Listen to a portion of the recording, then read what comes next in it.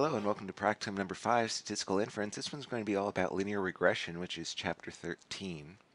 How do we know this is going to be linear regression? Well, let's look at the research question. Research question is, if we know that December 10th, 2016, we will have 102 customers, what is the expected net profit for that day? Number of customers is a numeric variable. Net profit is a numeric variable. So what we're doing here is we're using a numeric variable to predict the value of another numeric variable. That's linear regression, numeric variable versus numeric variable. So this is going to be linear regression, again, chapter 13. First question we're going to have to deal with is what data we're going to use. Are we going to use all of the data points, or are we just going to narrow it down to, say, December? Now, reasonable people will disagree on this, but I'm going to say use all the data. Here's why. There's really nothing special about December 10th. It's a day like any other. And we're not actually trying to predict the net profit given no additional information. We're trying to predict a net profit given the number of customers. So in other words, we're trying to ask ourselves, is December 10th different in terms of that relationship between customers and net profit? And I'm not convinced it is.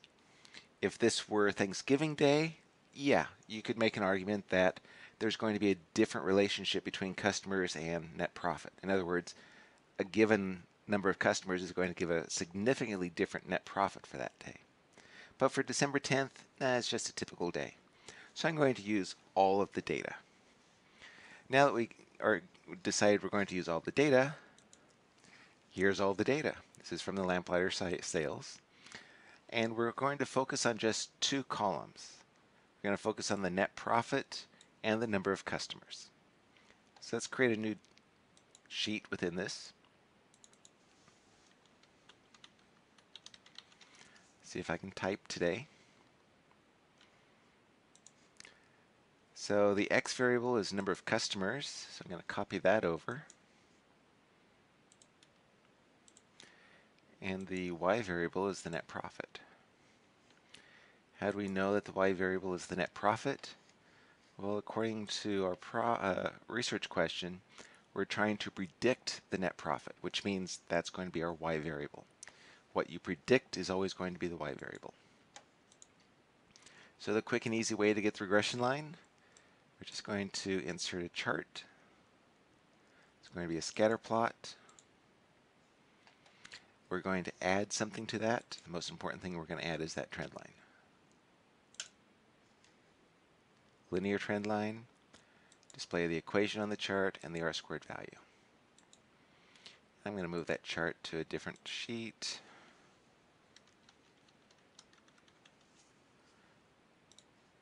I'm going to gussy it up a little bit, make that a little bit bigger,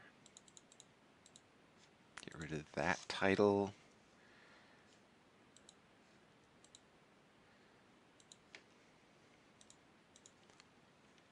This is going to be number of customers.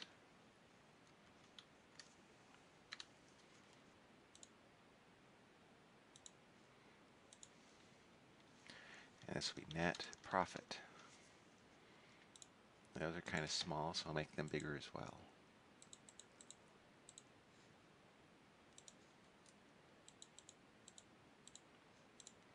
So each dot represents a day.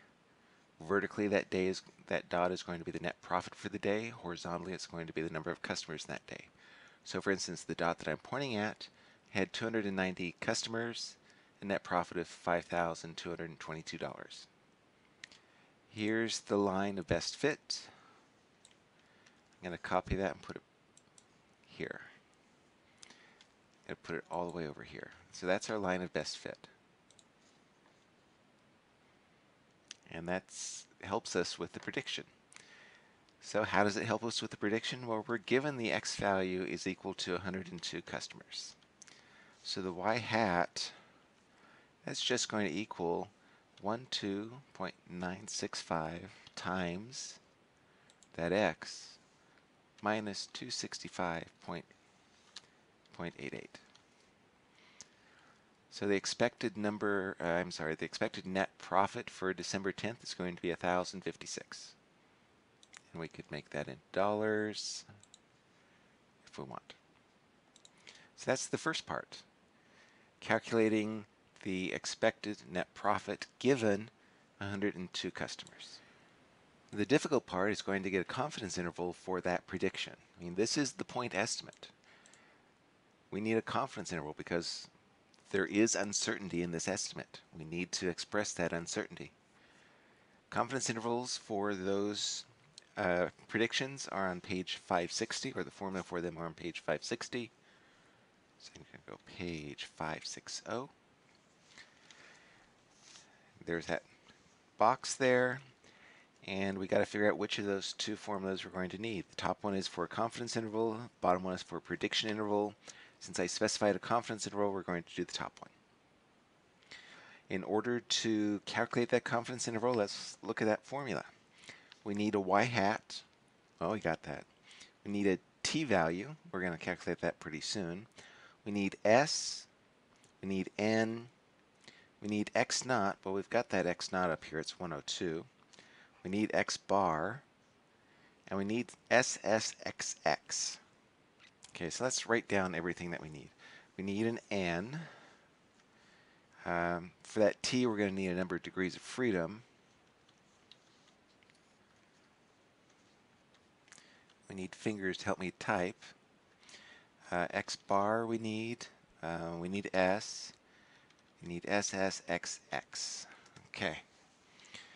So, as usual, we'll calculate the number of data points. Okay, there's 700 data points. Degrees of freedom for this is n minus 2. So that's equal to n minus 2. So the t value is going to be t dot inv dot 2t. And it's a 95% confidence interval, so that value is going to be 0.05. The probability would be 0.05. Degrees of freedom will be that 698. It's close to that 1.96 that we would get if we used the z, but it's not the same. X bar, this is just going to be average of the A column.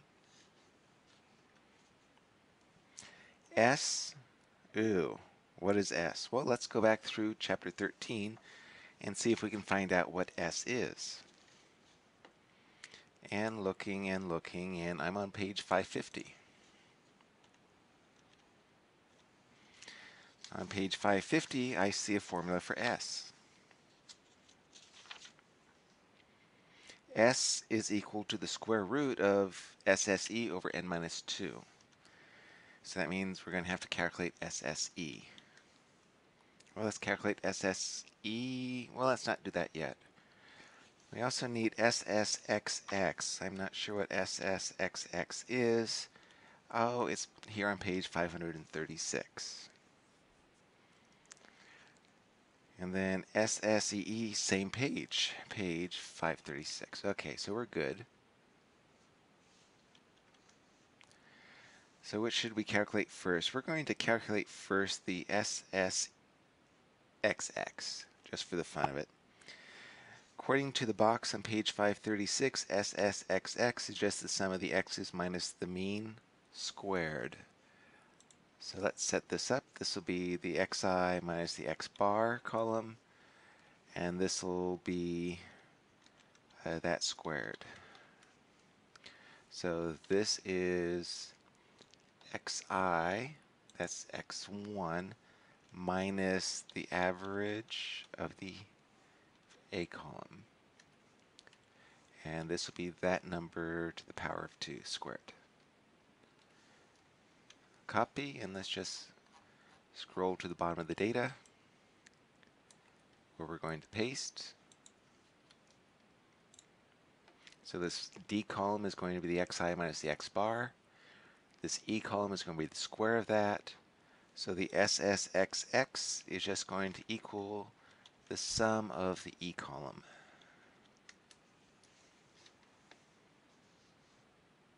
And that's SSXX. SSE, sum of squared errors, if we look at above the box, it's going to be the sum of the y's minus the predicted y squared. So this will be the yi minus y hat, minus y hat, and this will just be the square of that. Well, what is what is y hat? Okay, so we need to calculate y hat. Y hat is just equal to 12.965 times the x value minus 265.88. That's y hat. yi minus y hat is equal to that net profit minus that prediction, and the squared is equal to that value to the power of 2. Copy and paste down.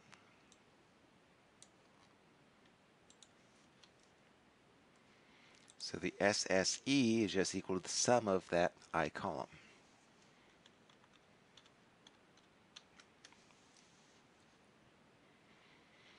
Which brings us back to the S and page 550. Go to page 550, we see that S is just equal to the square root of the SSE divided by the degrees of freedom, n minus 2.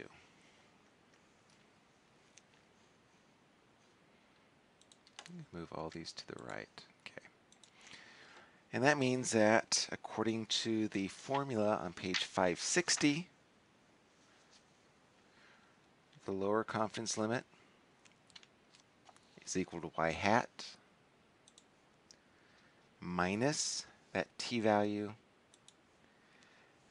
times s times the square root of 1 over n plus x naught minus x bar, the power of 2, divided by SSXX. Boom.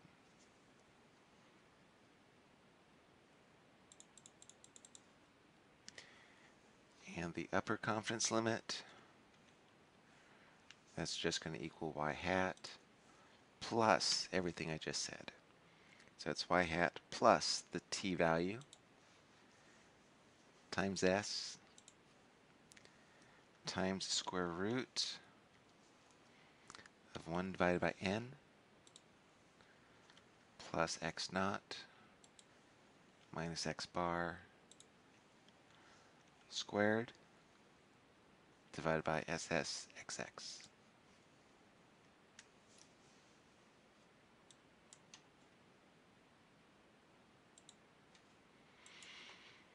So we're 95% confident that the expected net profit given 102 customers is between $998.86 and $1,114.24.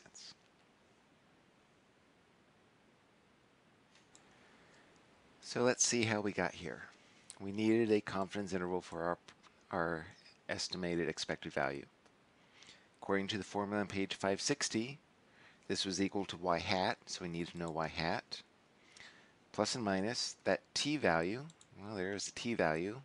In order to get the t value, we needed the number of degrees of freedom, which is just n minus 2, times s. Well, here's s. Not sure what s is, so let's search through chapter 13.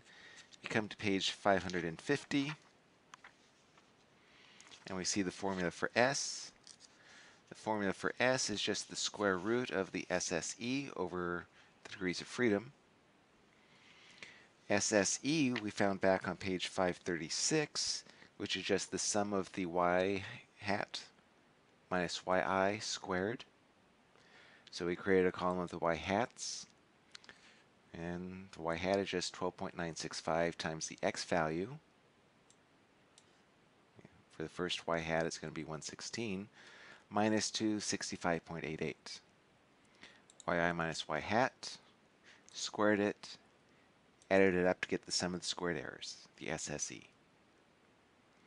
SSE divided by the degrees of freedom Square rooted gives us the S. And for our confidence interval, we also needed SSXX. Found that on page 536 as well. SSXX is just the sum of the xi minus the x bar squared. So we create a column of the xi minus the x bar, column of the squared, and the SSXX is just the sum of that e column. And with all that information, we were able to put it together into a formula for the lower level, the lower limit, and the upper limit. The lower limit is 998.86. The upper limit is 1,114.24. So we're 95% confident that the true expected net profit given 102 customers is between $998.86 and $1,114.24. And the important part about this practicum is that it brought us started at page 560, and we broke down the confidence interval into each of its parts, and we put it together into a very complicated but very useful formula in Excel. I'm sure there are packages that you could buy and install into Excel to make this a little bit easier, but this shows you the process behind the calculations. So hopefully this video was helpful. Take care of yourself and good luck on the final exam. Bye.